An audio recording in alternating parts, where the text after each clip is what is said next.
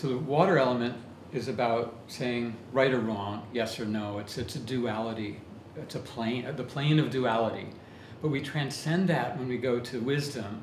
Wisdom says, okay, so we're talking about the hero's journey is another perspective on what we're talking about here, because we go from that seventh chakra, we ground it back to the beginning, the first chakra, where we take that divine connection, we come out of the cave, we go back to the world, and we ground whatever wisdom we've gained by expressing it in the world and sharing it with others. That completes the cycle, and it's a whole journey in itself.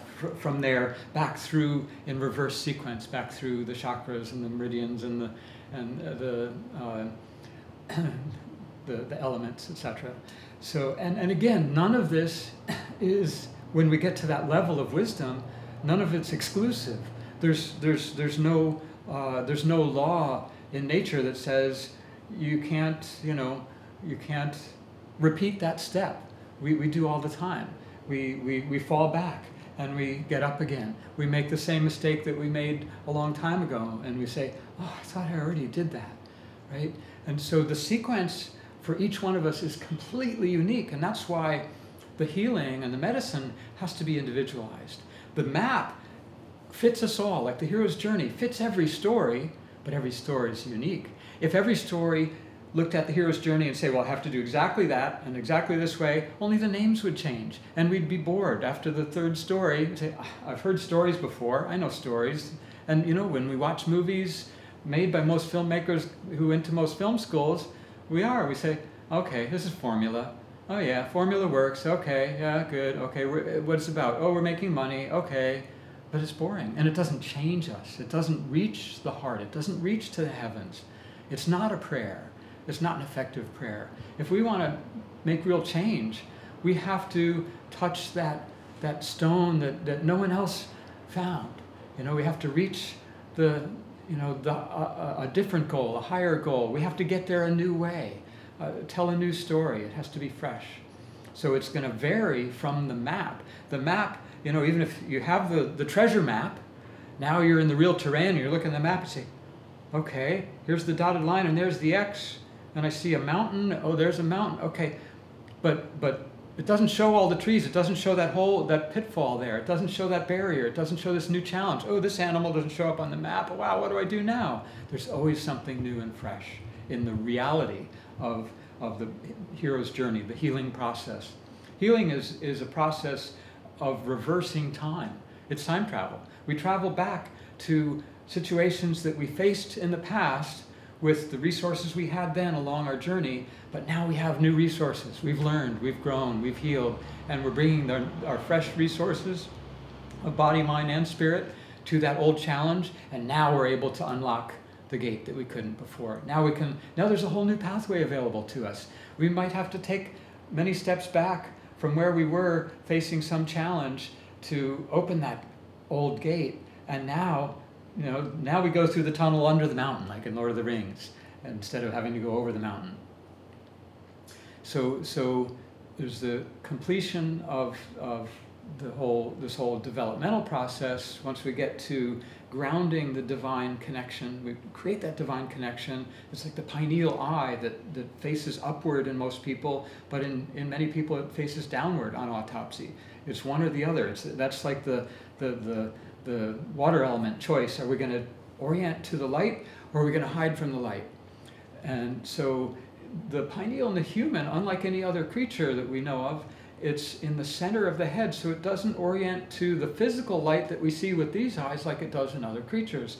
It's orienting, the evidence that we draw together in the clinical theory is that it's orienting to the spiritual light that is coming from the center of the galaxy.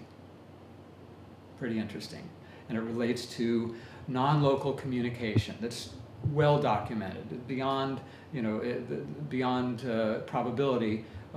It's a super high probability that there is this inter-rater communication in psychophysics studies, where there's no normal sensory connection or technical connection between those people. We're connected to each other. Same in healing studies.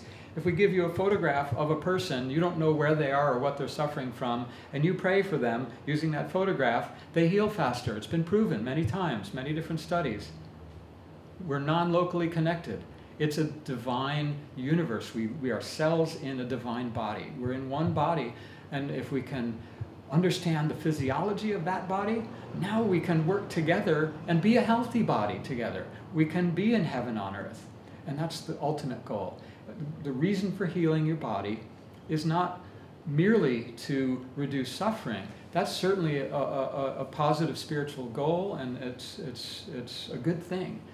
But there's a higher good. A higher good is when you heal your body, your spirit becomes freed to have more choice to live life. And we're here to learn and grow and develop our spirit body, which is a spaceship with an outer hull of that non-local interaction of the metal element. That metal is gold. Gold, spiritual gold, not metallic gold, but the M state, superconductive, superfluid gold of real spaceships.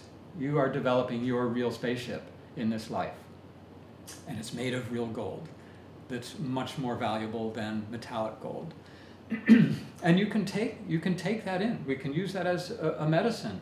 But the question is, are you prepared to build it into your spaceship? Well, you need certain conditions. Starting from the body level, it has to be alkaline, or you can't incorporate it. It's just going to flush out. It's not going to be able to structure. In an acid state, we reduce structure, we break structure. In an alkaline state, we build structure. It's called catabolic and anabolic. And there's a cycle to that. There's times when you're in a catabolic phase and it's not time to build your spaceship. It's time that you're trying to break down the problem areas so that you can repair and rebuild them properly without the materials that don't belong there in the way.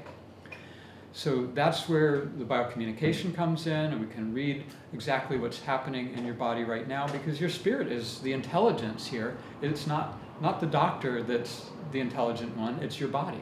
The intelligent doctor is wise enough to listen to your body and to hear the signals that you have not developed the sensitivity and awareness to tune into yet.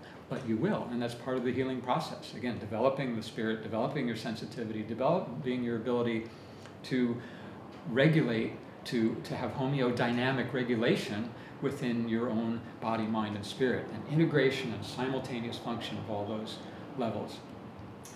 And building from the heart energy by taking in the non-local and making it your own, and building from there in these spheres of function of the earth and water element sphere, the wood element sphere, and completing the metal element sphere, and then integrating and utilizing those as we integrate and support and serve those around us to build a bigger ship together.